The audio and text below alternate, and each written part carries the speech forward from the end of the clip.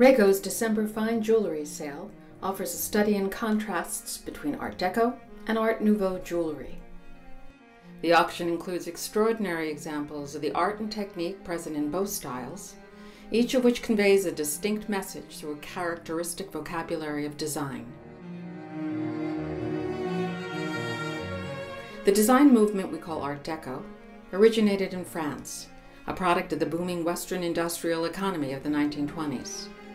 The fortunes amassed made for an extravagant use of luxury jewels and metals. Lot 1427 is an Art Deco pinecone shoulder brooch designed by Cartier Paris in 1922. It's a spectacular piece, meticulously constructed of articulated platinum elements, later enhanced with 3 large diamonds by an owner who seemingly sought to amplify the brooch's significance and impact.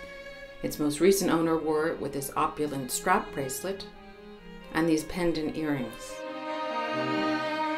Art Nouveau, an earlier style in favor from the 1880s through World War I, is characterized by the use of sinuous lines and a sensuous reverence for nature and the female form. Artistic expression in Art Nouveau ornament exalts the beauty of both precious and lesser materials. You can see it in this delicate ornamental hair comb.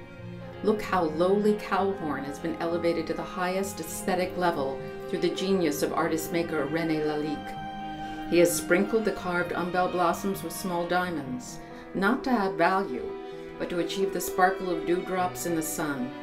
The message sent is one of subtle artistic taste.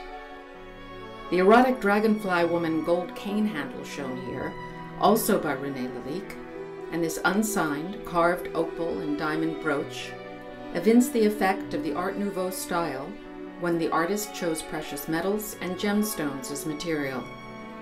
These elegant jewels explore the interplay of simple glass and light. In each case, backless plique-à-jour enamel replicates sunlight filtering through a leaf.